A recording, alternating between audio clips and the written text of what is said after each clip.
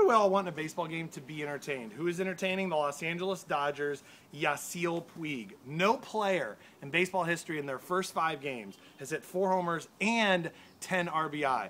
I was at the game Thursday night with my daughters when he hit the grand slam opposite field in the 8th inning against the Braves. What were people yelling? Puig sanity! Yes, they were. Here's the scoop. It's not just his opposite field power. It's not just his Cuban Missile Route 66 jersey. It's also not his Shinjo armbands. It is what he does from the on-deck circle all the way up to the box.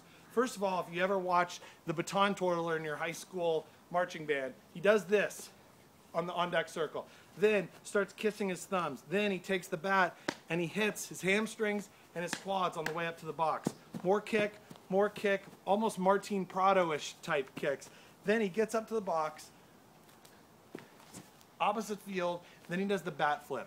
Nobody that's not from Japan does that bat flip, not named Juan Uribe. I'll tell you this about Yasiel Puig. He's incredibly dynamic. He's an exciting player. You have to go see him live. Please watch him from the on-deck circle on. And isn't it the case, every favorite team years with a $200+ million payroll always is about 10 games under and needs a minor league call-up in June.